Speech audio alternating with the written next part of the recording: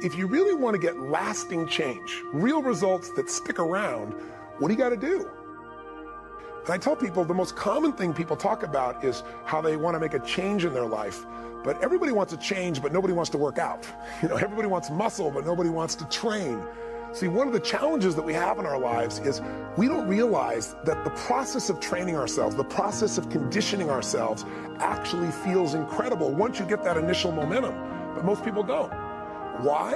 Why do so many people say, oh, I lost 100 pounds, you know, the same 10 pounds 10 times, you know, or they'll tell me, you know, I'm on my 4th day without a cigarette, man, I'm doing really good. If you're counting the days, it's not lasting change. You just count the days, you can tell people how long you lasted. If you want lasting change, you've got to give up this idea of trying something. You got to decide you're going to commit to mastery.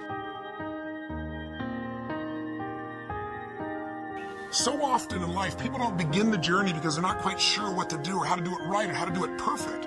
If you want to change your body, get yourself moving. Don't wait for the perfect trainer. Just go out there and move. Put on your shoes and move and get momentum.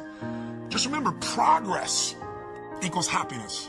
If you can start to make progress, if you can get yourself going, even if it's not perfect, if it doesn't work, you know what to do, just change your approach. If that doesn't work, change your approach. But if there's anything that'll shift your life, that'll get you to thrive in a difficult situation, is take some massive action. Try something else. Change it, try it, move it.